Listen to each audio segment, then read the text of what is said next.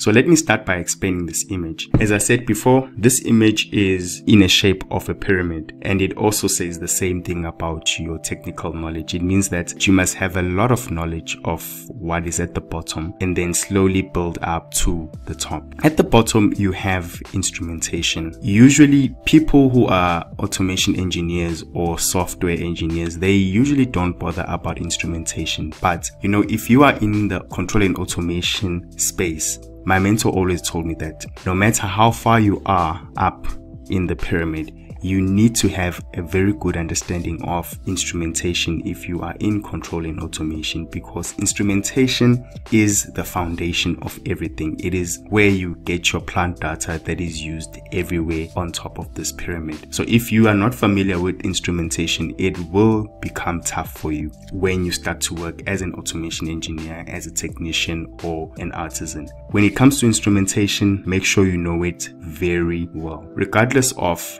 the level that you are going to be hired for say for instance, if you're going to be a SCADA engineer, in your interview they will definitely ask you about instrumentation and get your understanding of instrumentation, because there is no way of escaping the instrumentation layer, as it is the foundation.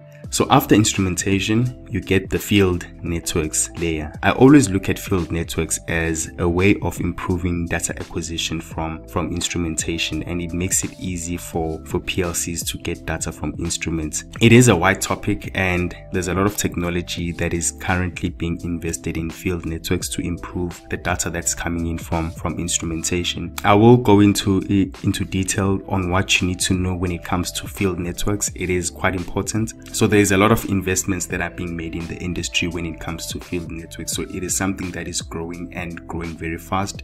It is a layer that is strongly used with instrumentation as well.